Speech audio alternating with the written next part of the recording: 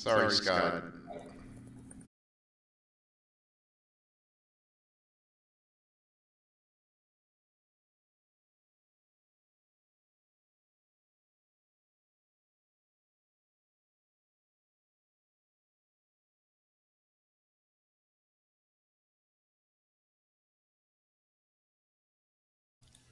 Scott, I'm going to open on you.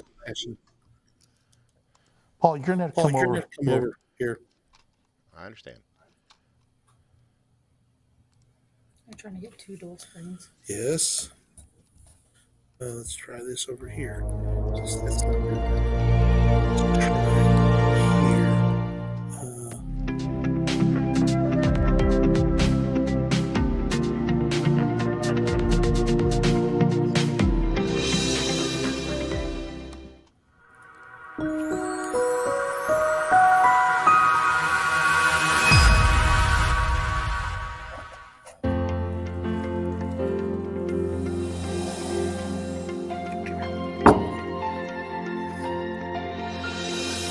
You're ready, Scott. Paul, do not start the show, Paul.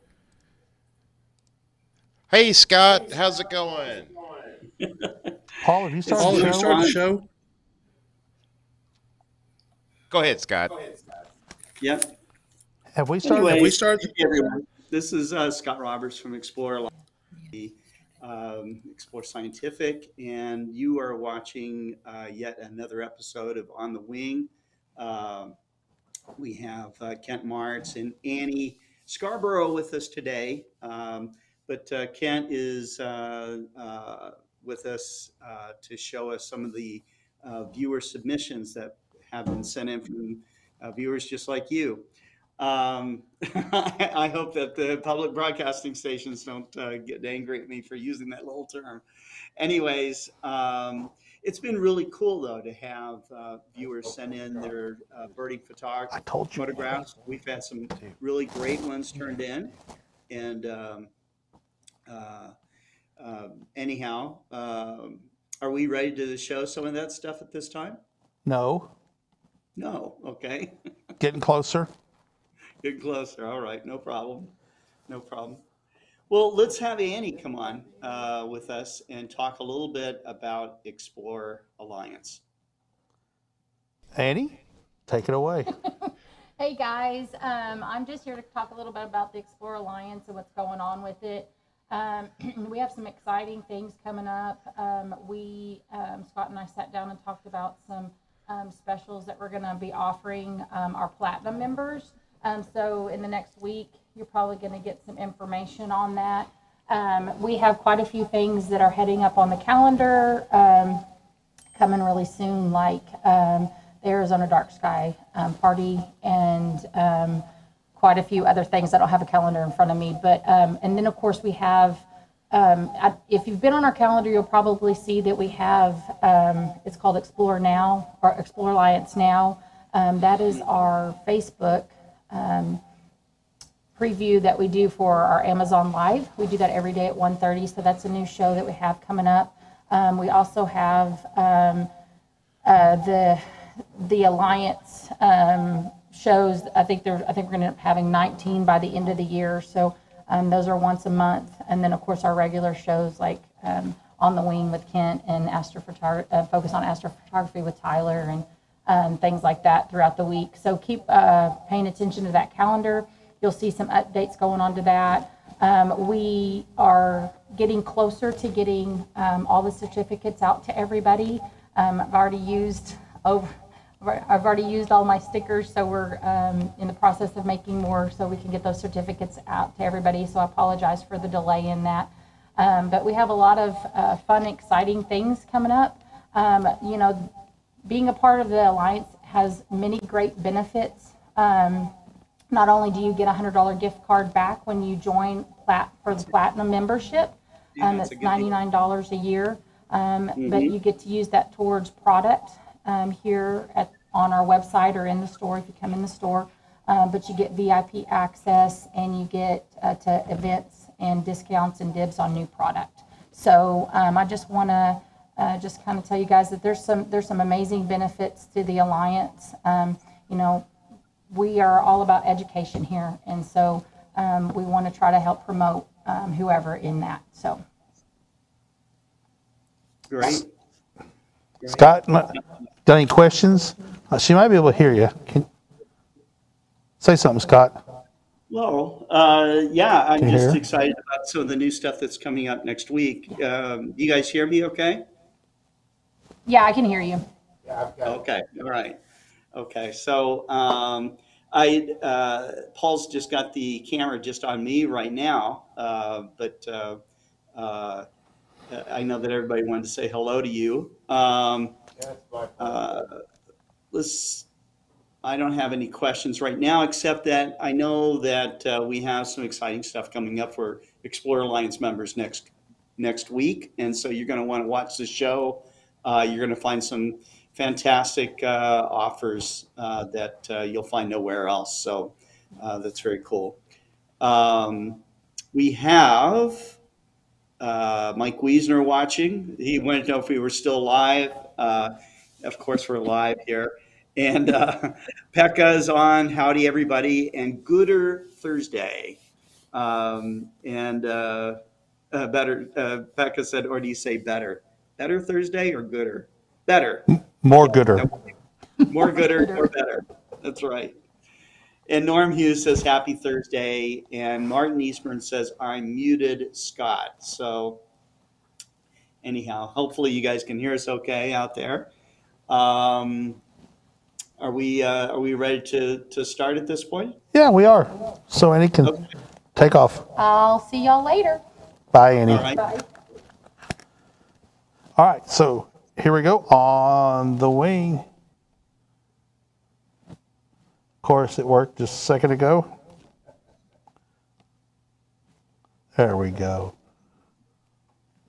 So this is not showing the bottom of the screen, Paul. Nope, you're missing the part where it says it's from. Who took it? This is an Osprey taken by Jason James in, I believe, Lake Payson, Arizona. Having to remember this stuff. So here we go. Let's listen to the call of the Osprey. Can you hear it? I can hear it. Can you hear it, Scott? No. Scott can't hear it. All right. But that doesn't mean that our audience doesn't hear it. Does our audience hear the bird call? Yeah, starts like.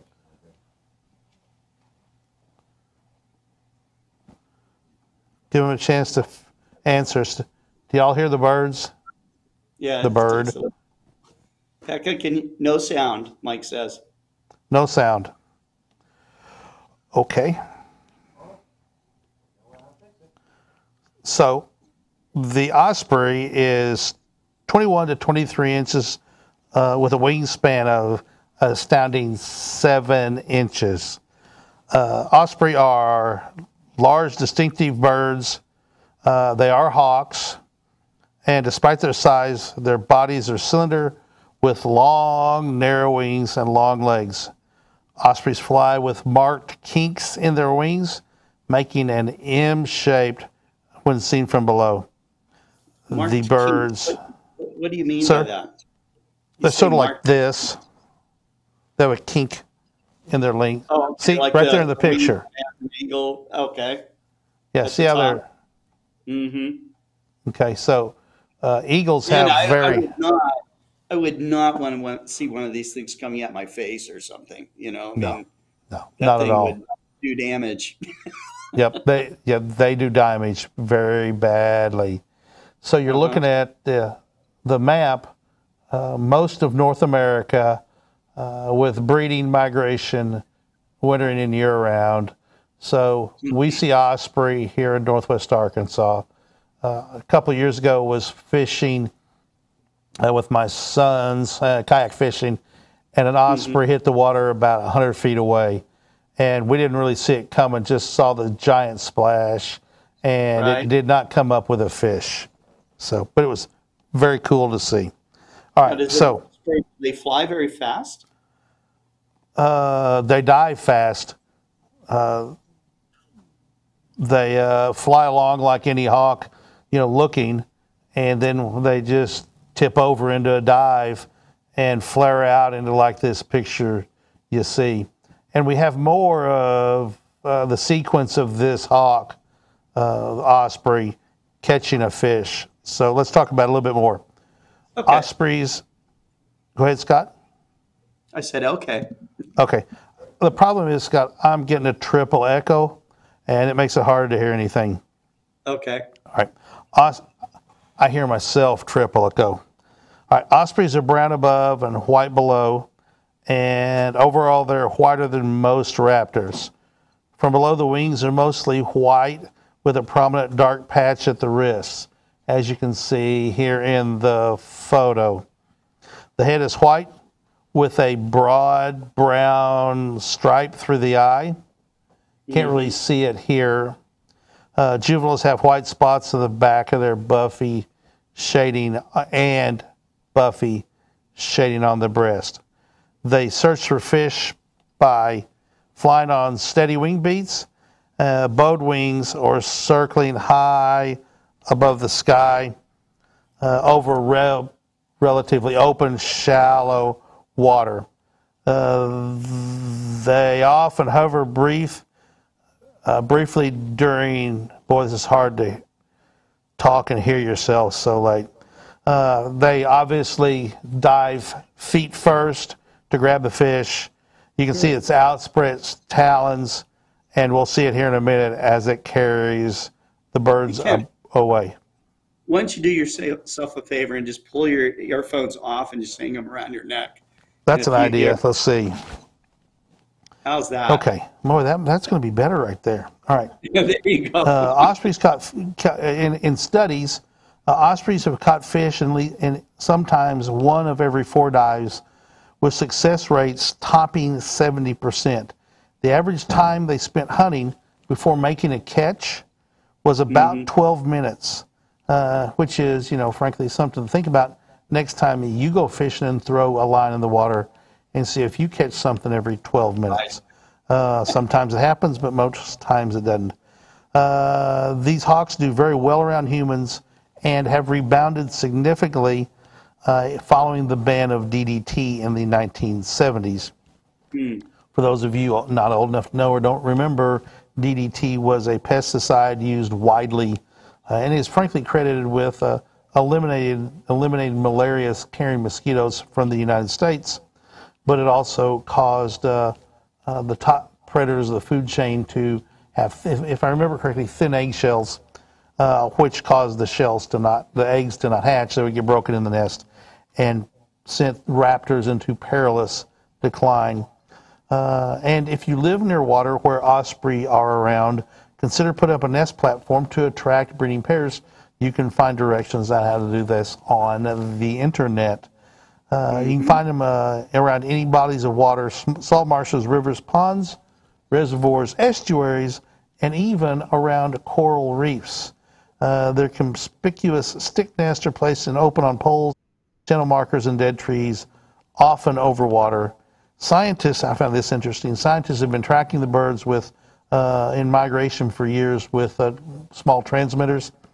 And in 2018, one osprey flew 2,700 miles in 13 days. They flew from Martha's Vineyard, Massachusetts, to French Guiana in South America. So let me see if we can get back up here on the PowerPoint, and let's go through this series of photos that have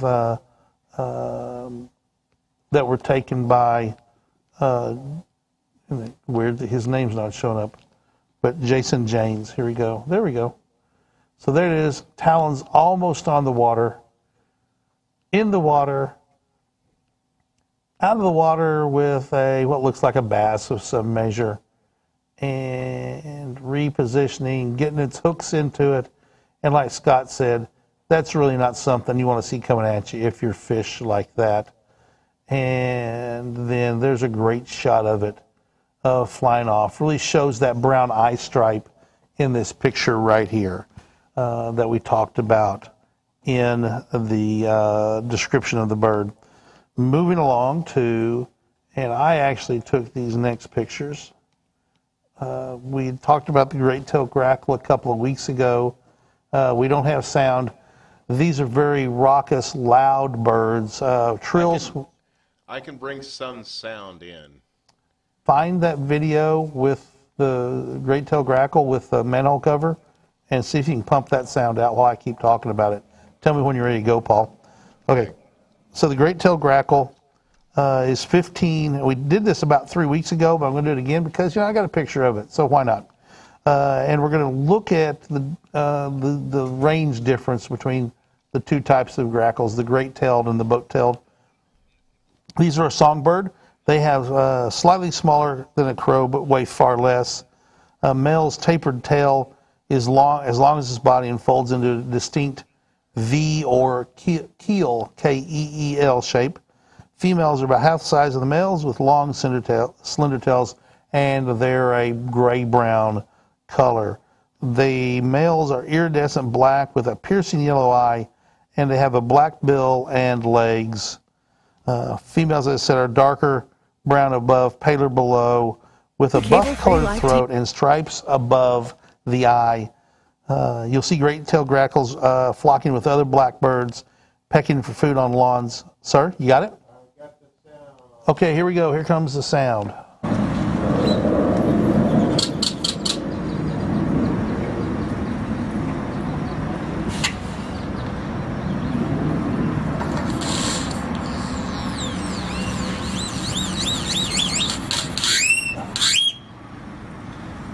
That sound is crazy.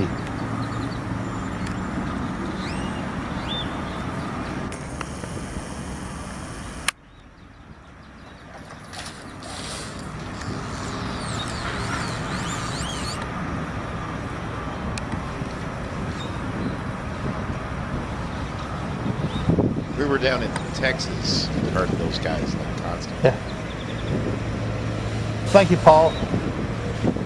Okay, so there you go. Those crazy whistles and trills and whirls and just, almost sounds like a police car or something. Just a crazy sound. And you can see the range here, ranges along the Gulf Coast and really spreads up into the heartland of Middle America.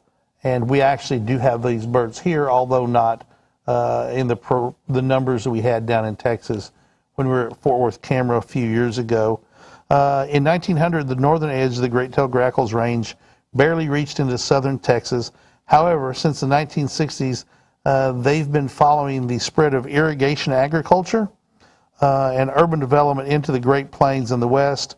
And today, they are considered to be one of North America's fastest expanding species of bird. They're all over the place, rural areas, public areas, parks, cemeteries, parking lots. They were all over the place down in Texas, where I took this picture in a tree at a store we were at. So they often will wade into water and grab fish and frogs, although grain and other feedstuffs on land are their great food supply. The great-tailed and boat-tailed grackles have at times been considered the same species. However, they are now considered closely related but different species. Let me show you this slide real quick. There's a slide showing the range of the great-tailed grackle on, I keep saying crackle, I feel like I'm saying crackle, grackle on the right versus the boat-tailed grackle on the left.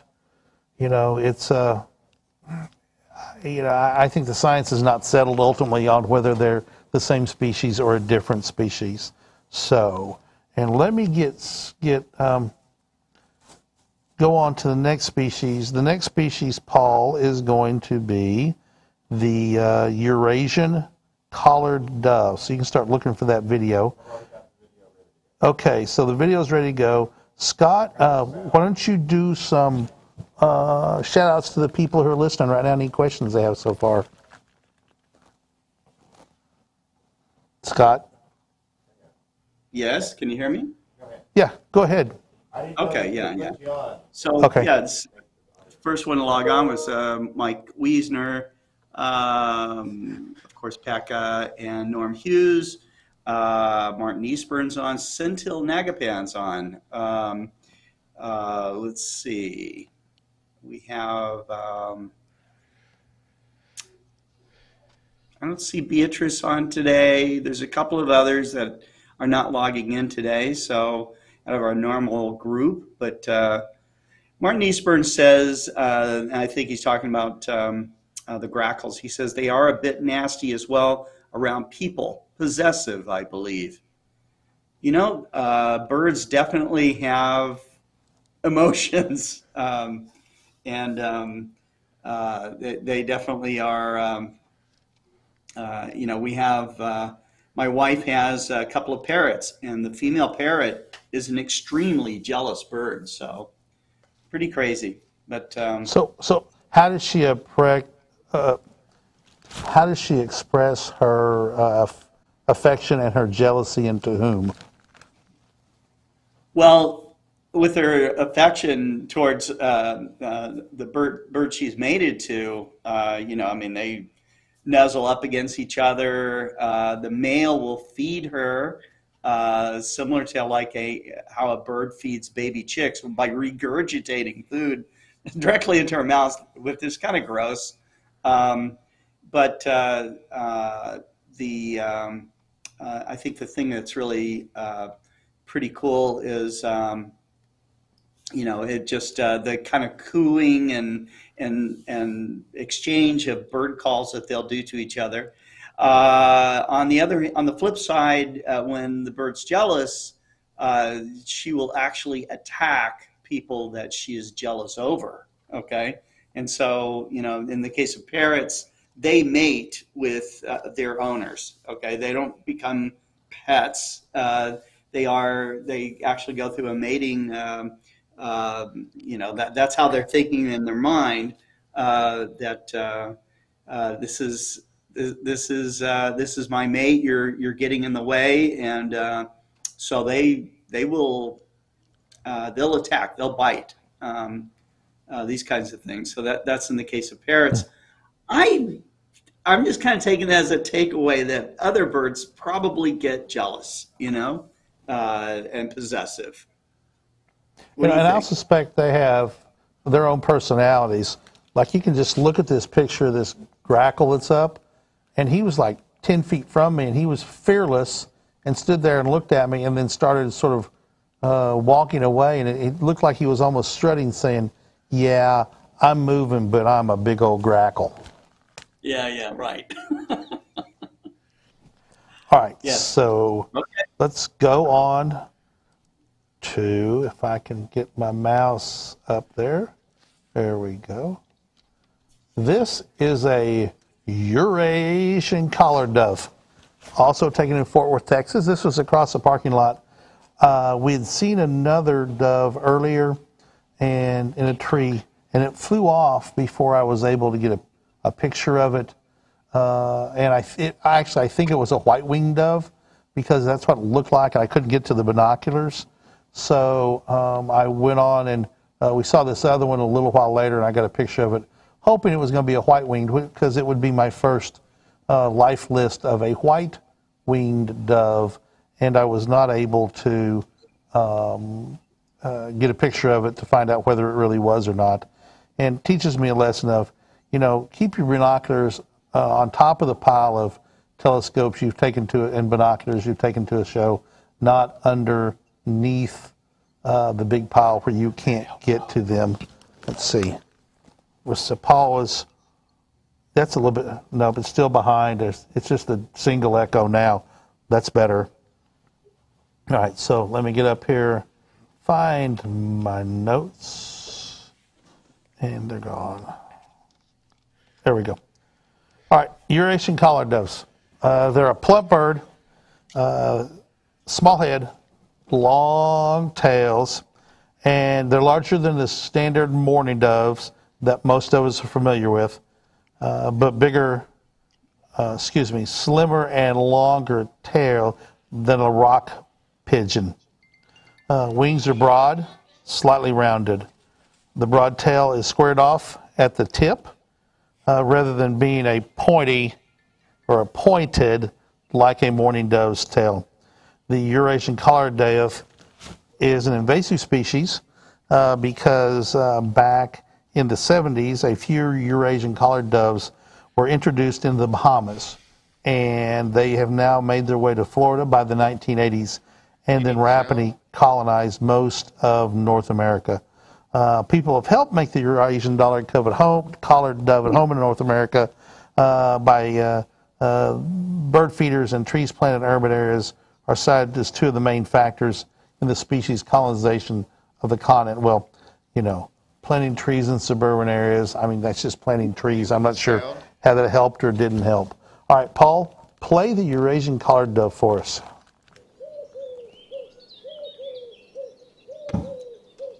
He sounds like most doves do to me. Yes. Can you hear that? We can hear it, Paul. I can hear it. I can hear it too. Okay, that's not a dove.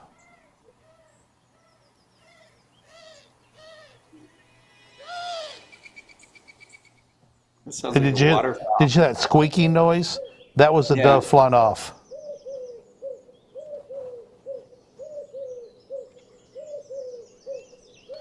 It's clearly a dove sound, but it's faster than the mourning dove, and they're more of a hoo hoo hoo. Yeah. I have a question for you. I've heard that these birds were considered to be a pest because they carry disease. Is that right? All birds carry disease. I mean, it's just no more than any others. I know Arkansas has a dove hunting season, and most other states do too. And there's a per day limit on the mourning dove, but you can kill as many collared doves as you want to. There's no limit. Huh. Because they're an invasive species. What'd you say, Scott? Hit the wrong button.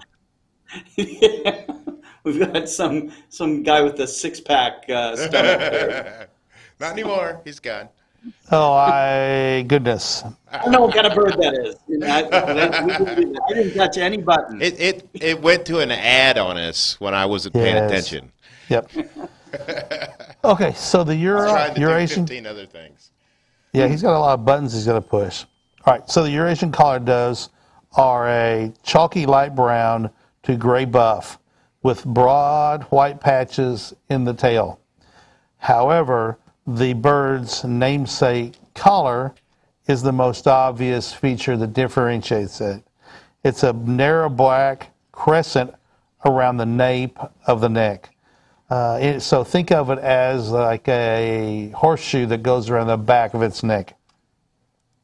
In flight and when perched, the wingtips are darker than the rest of the body, which we can see here in the picture of the dove, which is quite enlarged because the bird was farther away. When I started walking towards it, it sort of started eyeballing me, and I started taking pictures. I'd hoped to get closer, but did not.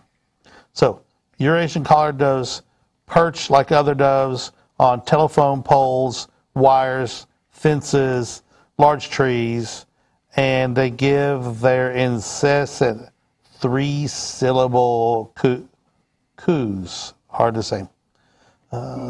Strong flight pattern features bursts of clipped wing beats and looping glides. And when walking, these doves bobs their heads and flick their tails. These Eurasian collared doves often feed at backyard seed feeders and on spilled grain in stockyards and around silos. They live in urban areas, suburban areas throughout much of the U.S. except the Northeast, which we can see here on the map. It's very strange to me why they can live up into Canada, but they're not in the northeastern United States.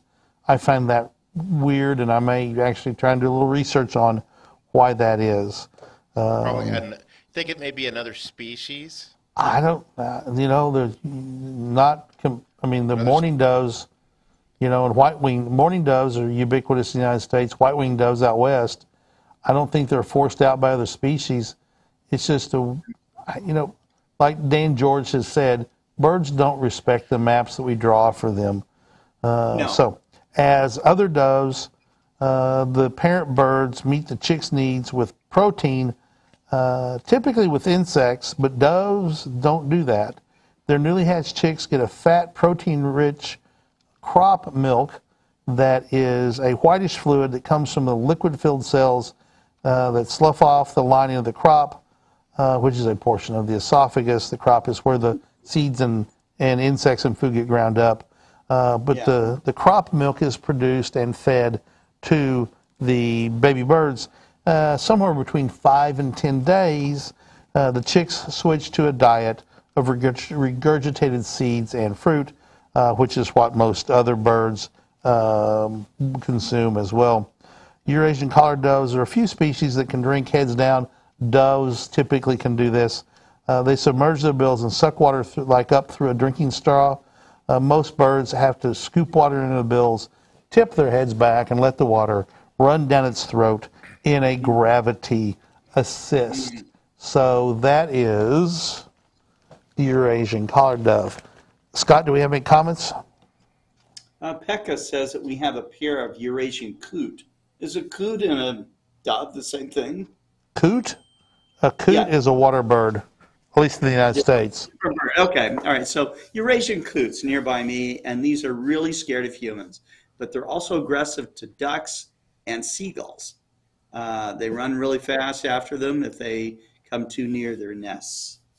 The American coot has weird, bright green legs, and it looks sort of like a duck on the water, but when they start flying, they have to run, and they use their feet to gain speed. Really a weird-looking bird. We've talked about the American coot a few times.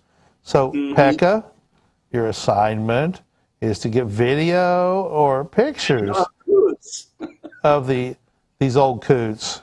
That's exactly right. All right. So, moving on, the American robin. I suspect Paul is ahead of us here and has the video ready. So we'll use that here in just a minute. Okay. Go to the next slide. Martin Eastburn says birds of prey might take after them like falcons. So this is a video. Let me see if I can get it to go.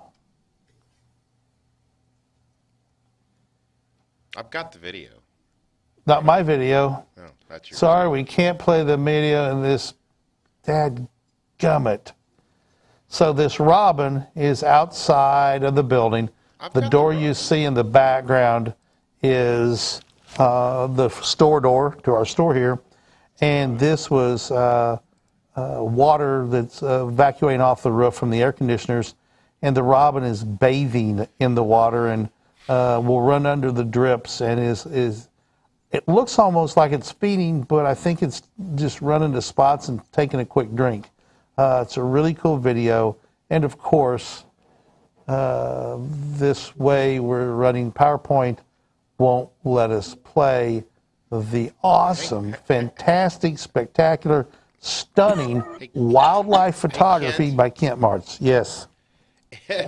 You know, I can play this stuff if you give me just a second here. Because you have access to a PowerPoint too, you might be able to extract It's not through the PowerPoint, unfortunately. That's what I'm saying. You're going to play it a different way. It's true. Yep. So we're giving Paul a chance to do that. I'm going to go ahead and talk about the American robin. We've talked about it before, I don't know, 3 or 4 months ago. The American robin is 8 to 11 inches long, so it's a fairly large bird. It's the largest songbird, or fairly large songbirds, I'm sorry, with a large round body, hang on, Paul, long legs and a fairly long tail. Robins are the largest North American thrush, and their profile offers a good chance to learn the basic shape of most thrushes. So if you see that robin shape, most thrushes are shaped like that. They're a great reference point for comparing the size and shape of other animals, other birds as well. American robins are gray-brown birds with warm orange underparts and dark heads. Sort of what you can see here. I should have lighten this a little bit, but if you're in the United States, you know what a robin looks like. In flight, a white patch on the lower belly and tail is conspicuous. Compared with males, females have paler heads that contrast with their less gray backs. And real quick, one other thing, and then we'll play the video. Western populations are often paler than their eastern populations and have almost no white at the tail corners. Breeding robins on the Canadian Atlantic coast are richly colored with black on the upper back and neck. So, Paul, play this astounding nature video.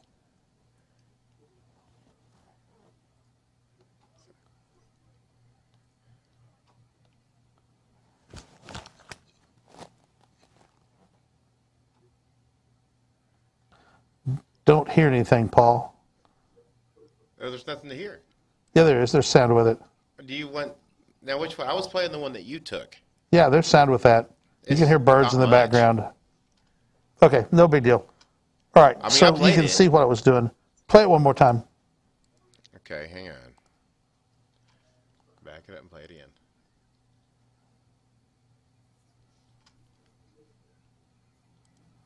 No, it's not capturing the sound from the audio. Yeah, it's not pulling the sound. Okay. That's okay. The video is the best part. There's not much sound anyway. So. I think it was. Made sound.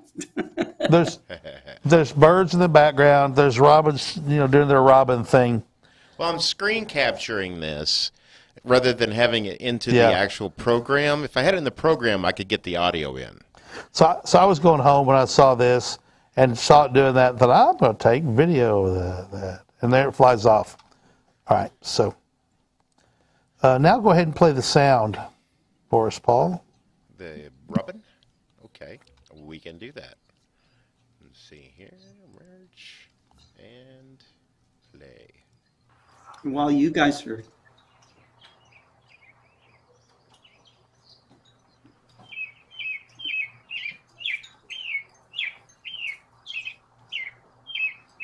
There you go. And you see that white patch under its rump and the robin red breast.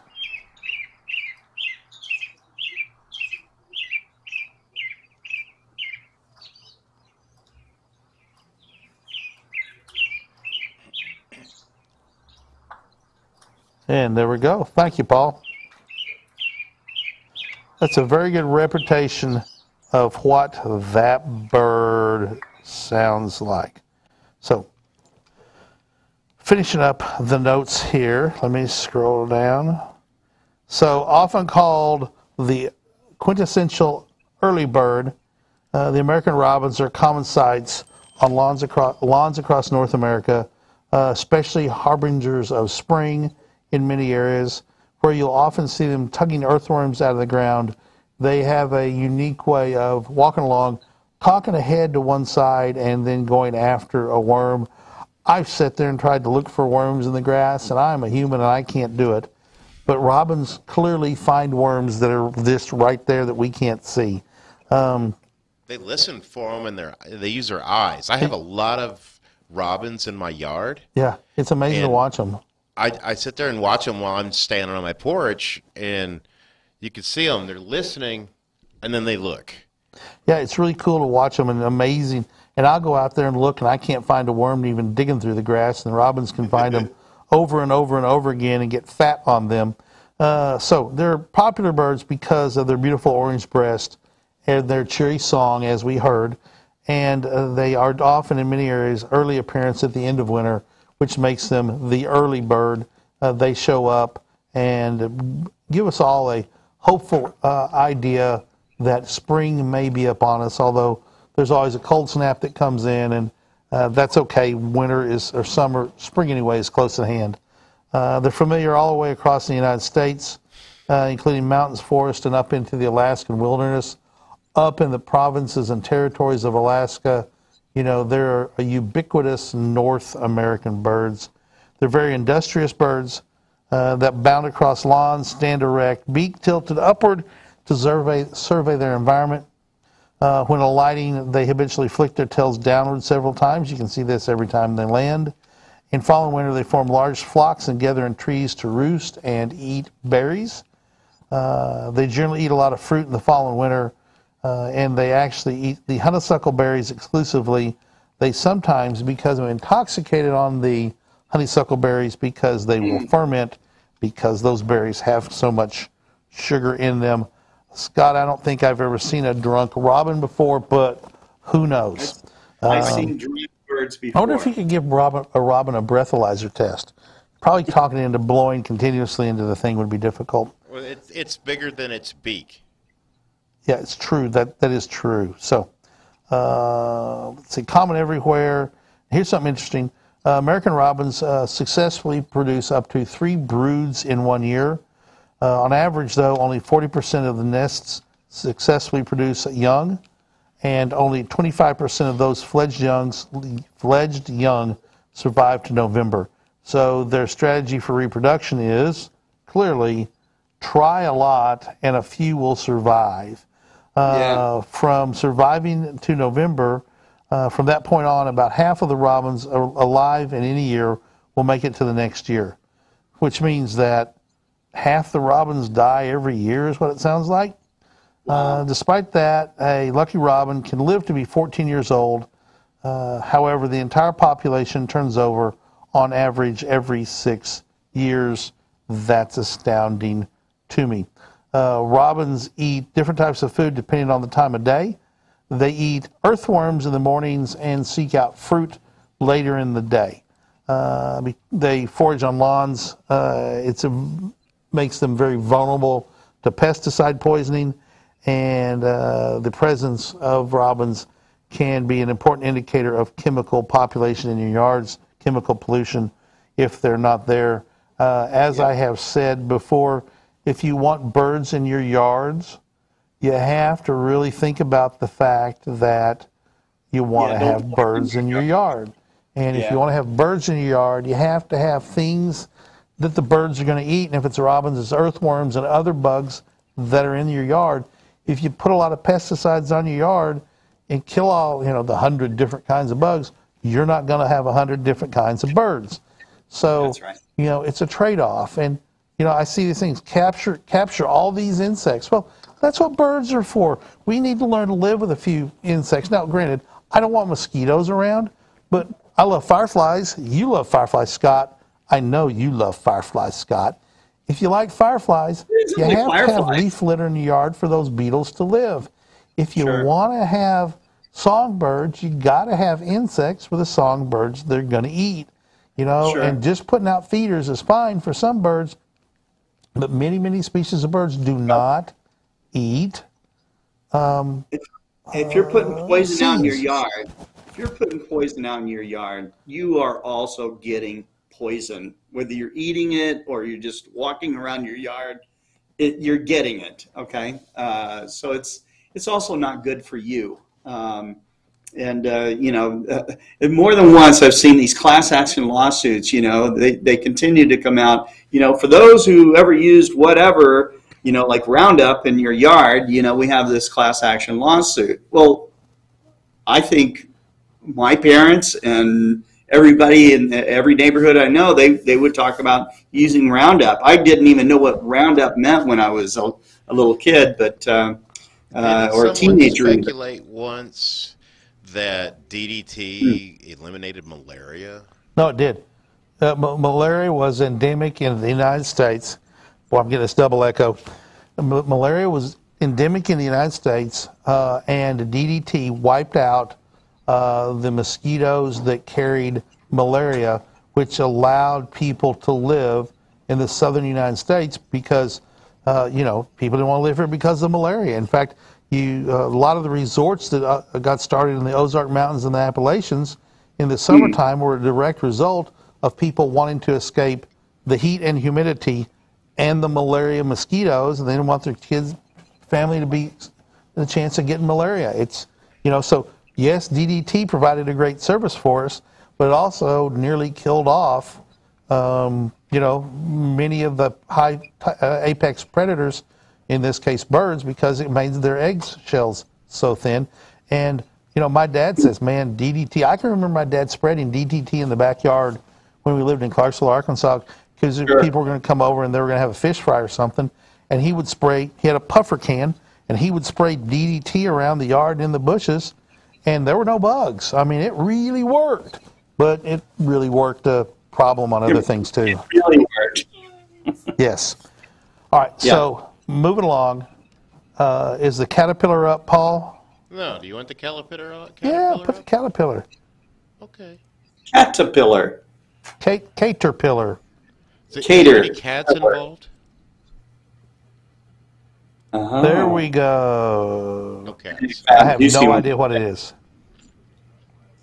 Green. This was, I took this with camping Memorial Day weekend at Mountain View, Arkansas, and we were hiking, well, walking, from the campground to the restaurant at the Ozark, what's it called? State Park there, place dedicated to preserving the mountain ways. And anyway, we were walking along, and I saw this caterpillar and took, I don't know, a couple of dozen pictures, and this is the one I liked the best. It's amazing what you can do with a smartphone, just holding it down and saying, okay, having my wife, Natalie, I said, tap right on this, in the middle of its back, and then take pictures. Ended up with a really cool picture. So we went and ate. We were there about 45 minutes. We came back, and the caterpillar had made it about, 30 to 45 feet, just walking right down the hiking trail. I guess it was easy crawling for it, but it was maybe going a foot a minute, or maybe a little bit less. But I thought this was a cool picture to end on. It will become a flying thing one day. I just didn't have time to do research and figure out exactly what this will turn in, what kind of moth or butterfly it will turn into. It won't turn into a bird.